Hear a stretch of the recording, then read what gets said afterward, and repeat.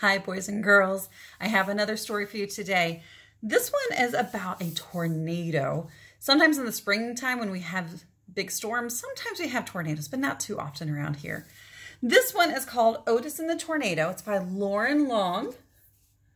Some of you may have heard some other Otis stories. Otis is this tractor here, and he gets himself into all kinds of adventures. So let's find out about Otis and the tornado.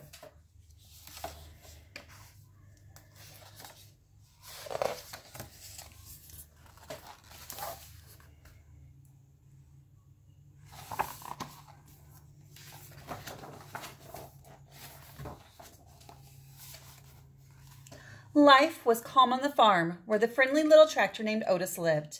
It was summer. The sun shined bright, the birds chirped, and after all the work was done, Otis and his friend, the little calf, liked to play.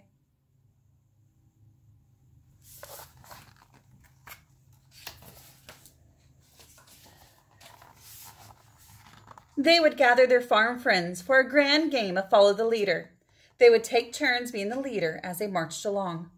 Otis would go first, puff, puff, puffity, chuff, followed by the little calf, who would bound ahead, bawling all the while. Soon the horse would trot to the lead with a neigh, neigh, and his hooves clip-clop, clip-clopped.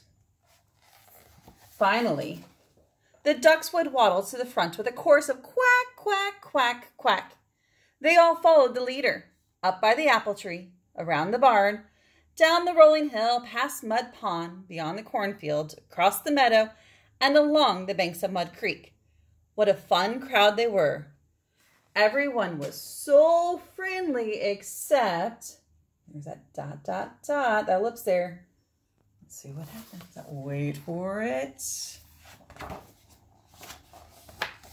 The bull.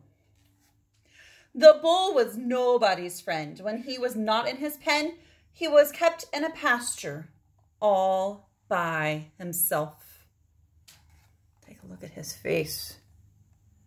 He doesn't look like the happiest of bulls.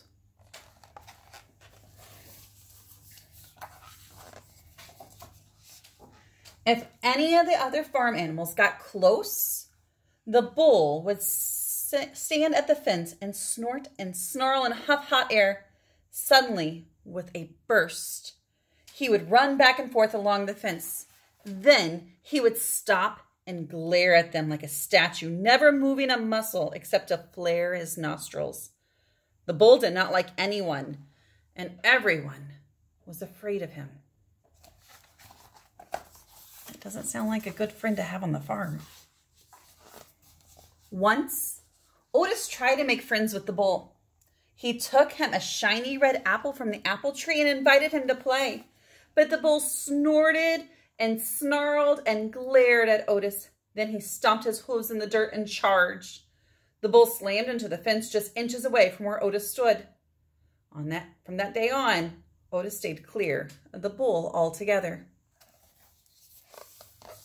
But do you want to play with somebody who's not being nice to you? One day, the farm skies began to swirl and turn dark. The winds blew and the rain came down. The animals in the barn grew restless and jittery. The skies tumbled and turned and turned and tumbled.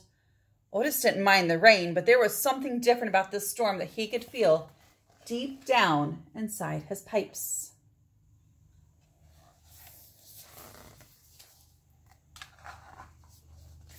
All at once, the wind stopped blowing, not even a breeze, and the rain disappeared.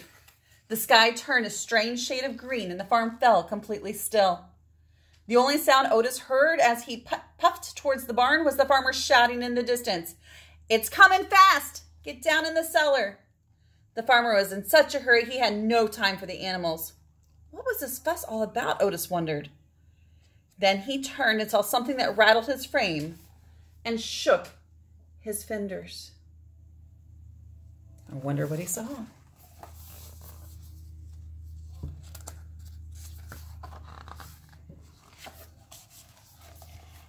A tornado.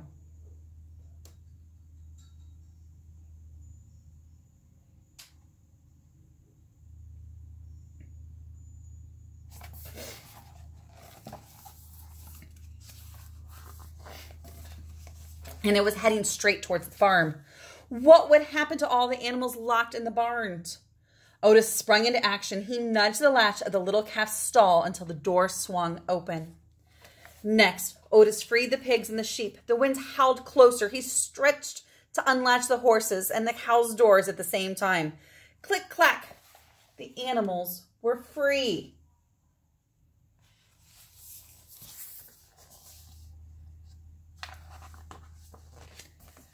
They followed Otis out of the barn into the swirling winds.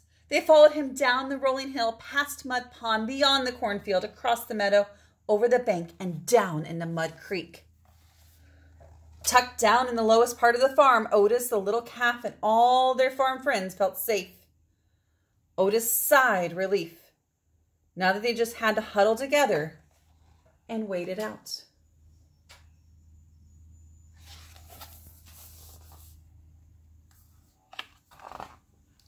But just as they squeezed close and tight, Otis heard an awful bellowing cry, the sound of a large creature in trouble. The bull. He was locked in his pen.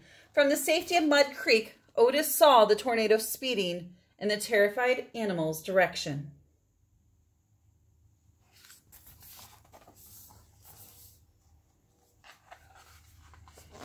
Lightning crashed. The tornado howled, the bull screamed, and in a flash, Otis was gone.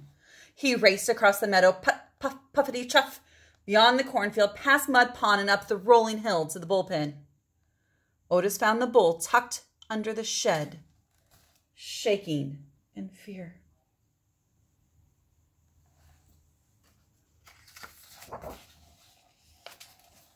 Otis tried to unlatch the gate. It was locked. He slammed head on into it. The gate shook, but held firm.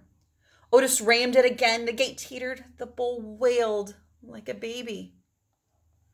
Otis spun around, threw himself in reverse, revved up his engine, and charged backward into the gate.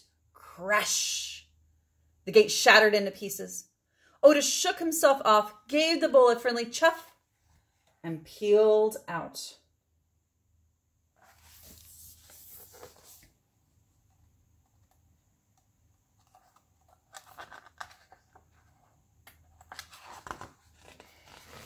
The bull followed Otis down the rolling hill, past Mud Pond, beyond the cornfield.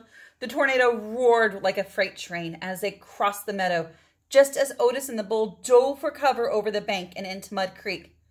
The tornado touched down, narrowly missing them. It's awfully close looking.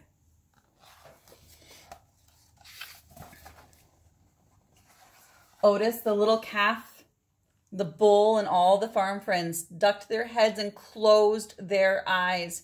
They had never heard such a fury or felt such a rage, but they were all safely tucked down into the Muddy Creek's bed in the lowest part of the farm, and they stayed huddled there until long after the tornado passed.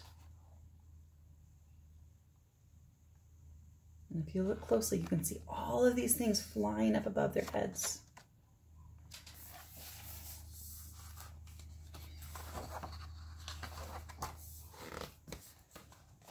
They came out only when it was calm and the sunshine bright and the birds began to chirp. They found a farm that needed great repair.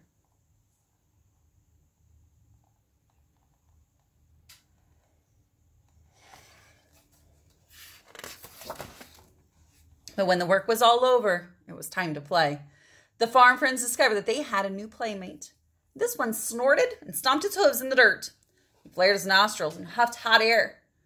But instead of a snarl and a glare, he wore a happy grin and a friendly gaze as he took his place in line with Otis and the little calf in the grand game that they called Follow the Leader. The end. I would like to know what lesson you possibly learned from this book. Make sure you drop it down in your story map if you do one, or you can also just write it down on a piece of paper or send me a video message and let me know. Have a great day. Bye.